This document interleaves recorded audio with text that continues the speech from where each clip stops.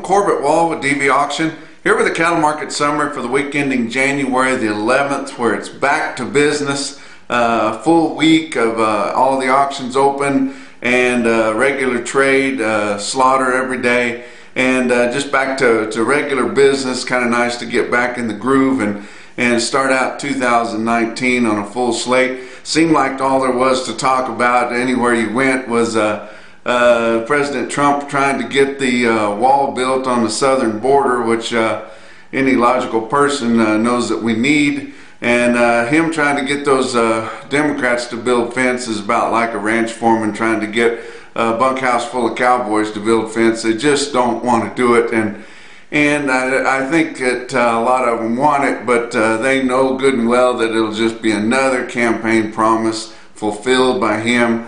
And they probably are smart enough to know that it will probably work, just like deregulation and tax cuts have worked also, and there'll be no way to beat him come 2020. So it's all come to politics. But on the cattle market, we're back into full swing of things. Let's look at the board for the week. February live cattle futures, Monday was up $1.27, Tuesday up $2.10, Wednesday down $0.50, Thursday up 7, Friday up a dime, with live cattle futures for February contract ending the week at 124.97. April's at 126.37, but then you drop off to June, you go down $9.17. That's the most it's been, all the way down to 117.20. January feeder cattle, Monday was up $1.10, Tuesday up 162. Wednesday down 80, Thursday down 7 cents, and Friday down 62, with January feeder cattle ending the week at 146.12. March closed the week at 144.90. Your fat cattle trade, I tell you what, the feeders really dug in. Hardly any trade to speak of at all, even in the northern plains, anywhere, all the way until Friday afternoon. And we started seeing some trade in the northern plains at 197, which is $2 higher than last week.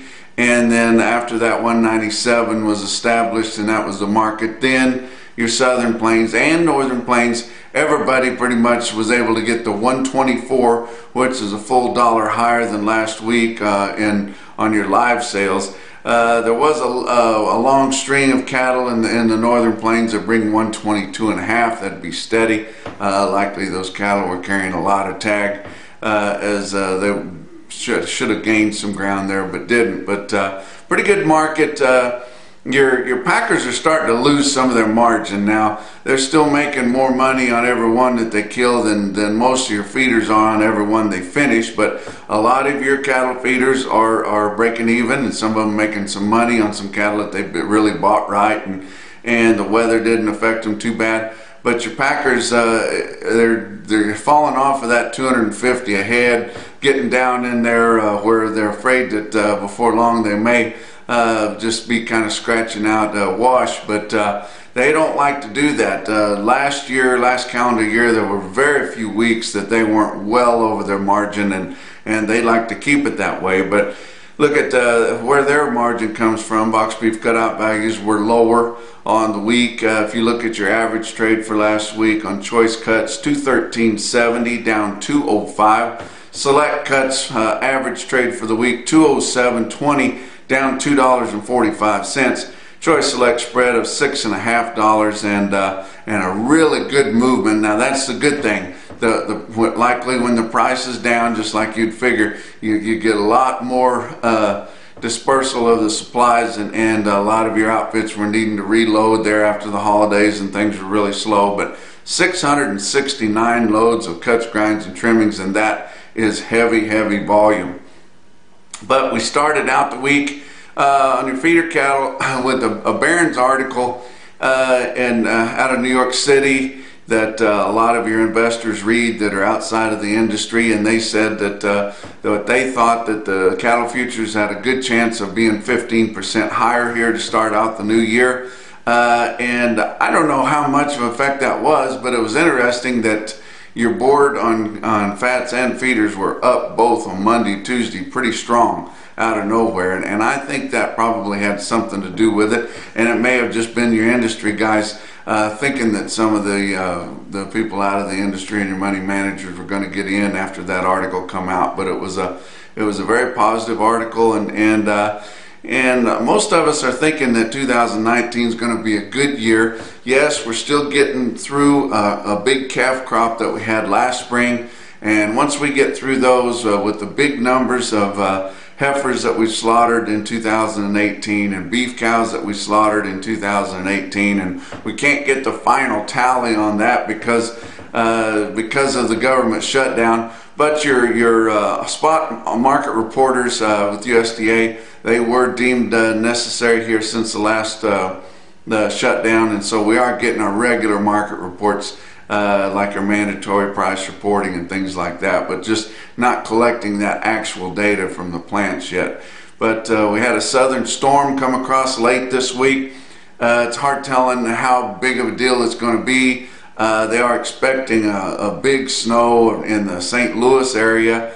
Not a lot of feedlots or anything around that part of the country. There are some farmer feeders not far away from there in Illinois, and a few up there in northern Missouri. But they did get some rain and sleet and things in Kansas feed yard areas, and they had just started to drying out a little bit, and that's probably going to likely make them muddy again, but probably not as bad as what they were before Christmas. And it didn't look like Nebraska or those northern plains lots got hit too bad, so that's lucky. But we thought as we got into the new year that these feeder cattle market would really take off, because everybody had been kind of shut down for a while and needing some cattle and all these positive things coming about for 2019. But we just underestimated how much those poor lot conditions and the mud everywhere really kind of weighed on the market. And it wasn't a wreck by any means, but it was lower, and everybody thought we'd come out of the gate stronger. But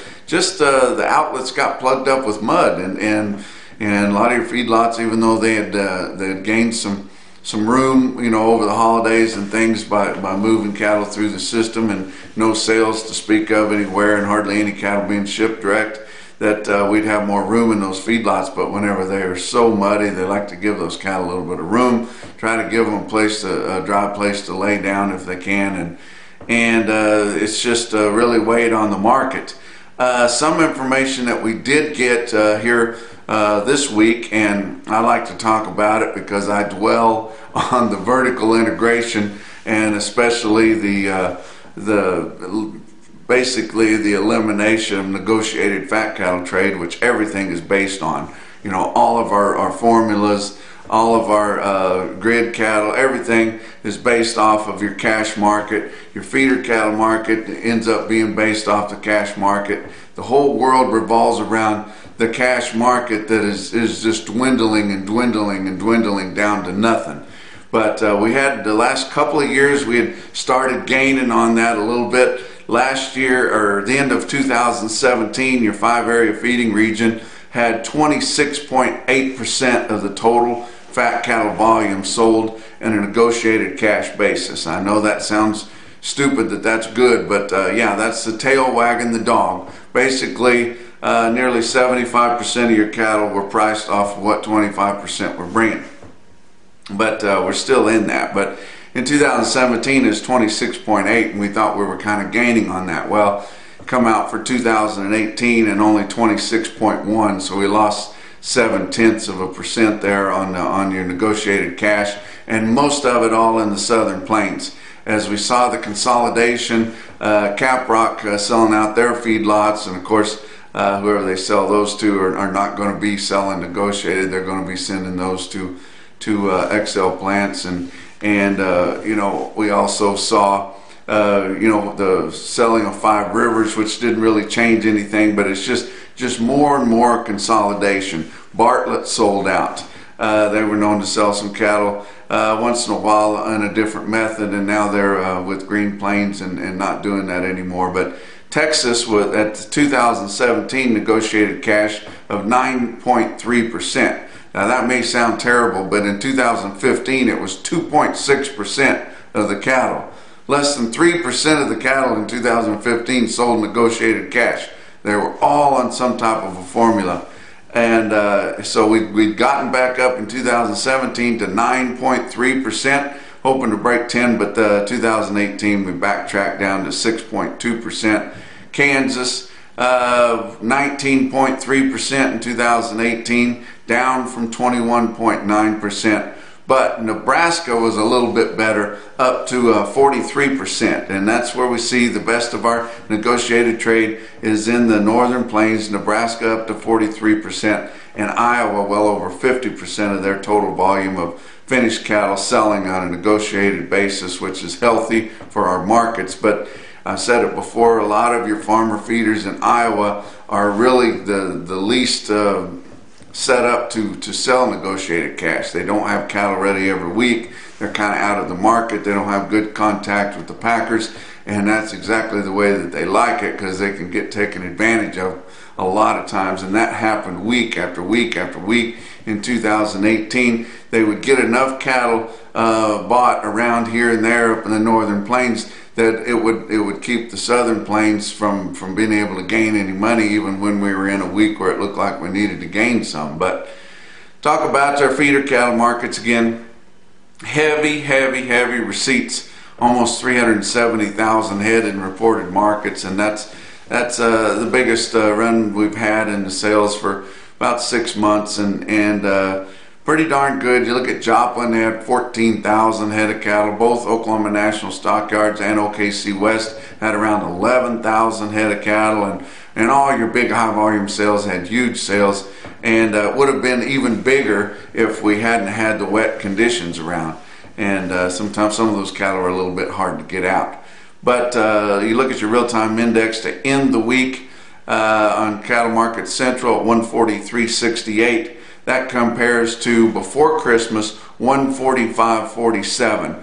So down about $1.79 since before Christmas. I know we had some markets last week, but it wasn't well tested, and our big sales, most all of them were shut down for 2 weeks. So we're going to once again do a 2-week trend there. And your cash feeders, compared to 2 weeks ago, the last fully tested market, your feeder calves with very few yearlings around, some short yearlings maybe, but feeder cattle, which are mostly just calves, $1 to $3 lower, and that market kind of faded later off in the week. The first day of the week, like Oklahoma National Stockyards, they were some higher. You know, guys were pretty aggressive for cattle, and maybe just your order buyers were aggressive for cattle, and they were just, you know, they loved to buy cattle, and they probably pushing harder than what their order really warranted. But they bought some cattle, and it was a little better early in the week, but even by Tuesday on those big runs, it just started fading and fading and fading. By the end of the week, we were sure $1 to $3 lower than the last fully tested market, which was 2 weeks before.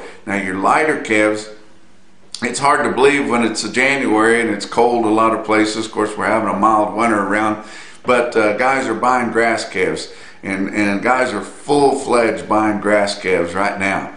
Especially in the Midwest, buying calves for the Flint Hills, for the Osage region. They are putting those cattle together because they want local cattle, and they really like to have those native type cattle, and it's hard to get enough of those put together. So buying those 4 and 5 weights, they got to get in and start buying those now. That way they can kind of get them ready to go, and by the time that early spring turnout comes, they'll be raring to go with some big strings of cattle to turn out for summer, to make those into summer yearlings, and that's your best market, and that's what everybody shoots for. But look at some individual quotes. The Angels, good friends of mine, John Justin Angel, Luther Angel, and they've got that sale barn going on all cylinders. And Eastern Missouri Commission Company in Bowling Green, Missouri. You can throw a rock to Illinois and you don't have to throw it very hard. 59 head of 666-pound steers in Bowling Green bring $157.75 on Friday. Magnus Livestock in Huron, South Dakota, 67 head of 690-pound steers bring $154.60. But our top quote at the end of the week on a Friday, way out west, Merle Haggard Commission Company, I call it, Shasta Livestock Auction Yard in Cottonwood, California, Ellington Peak and Company out there.